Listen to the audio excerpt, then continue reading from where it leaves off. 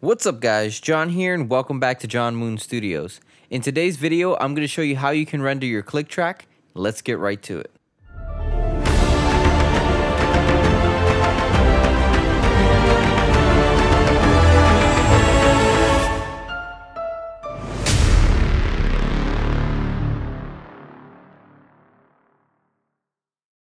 Okay, so the first thing you need to do is you need to render a time signature track.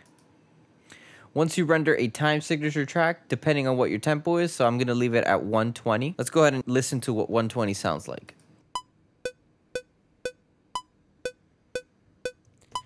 Okay, so we want to render this into an audio track. That way, when we're working on a project and we want to send something remotely, the person who is performing the tracks can make sure that they're using the same click as you, same tempo. So we need to make sure that we render an audio click track for them.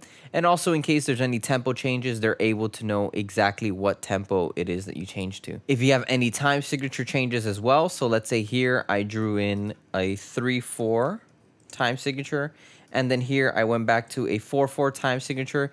You're going to be able to preserve those clicks. That way it accents on the 3/4 and it accents on the 4/4 time signature. So now that we have that settled and we have our click track there, all we need to do is click this drop down menu in the time signature track, this arrow right here, and you're going to do render audio click track between locators. We got to make sure we select our range. Sorry about that. And now we do render audio for click track. There you go.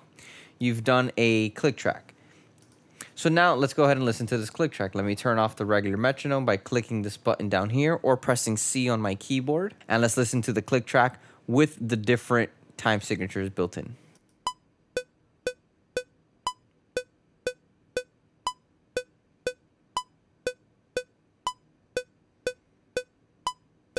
All right, so we have our time signature changes and we can clearly hear it inside of the audio click. So let's say you were sending this to a studio.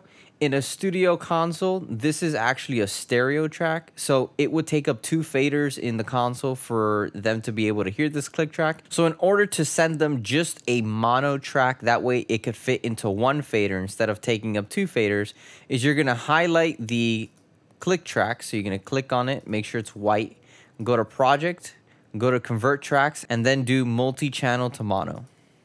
What this is going to do is you could leave the settings exactly how it is here on the screen, and you could click OK. Now what it's going to do is it's going to render a left and a right of your click track, and all you need to do is you could just delete one because all you need is 1 mono track. Now the next thing you do is you go to your file, you export, and then you could either do a single. If you just solo the click track, you could just do a single bounce. And if you have Cubase Pro and you're bouncing out multiple stems, you can go to the multiple section and then just click the audio click left. If that's the only one you're rendering, then you can get rid of the stereo track, and now you have a mono click track. If you have any questions throughout the video, just go ahead and leave your comments down below and I'll get to them as soon as possible. If you like this video, hit the thumbs up, subscribe. Don't forget to hit the ring button so you don't miss any of my weekly videos.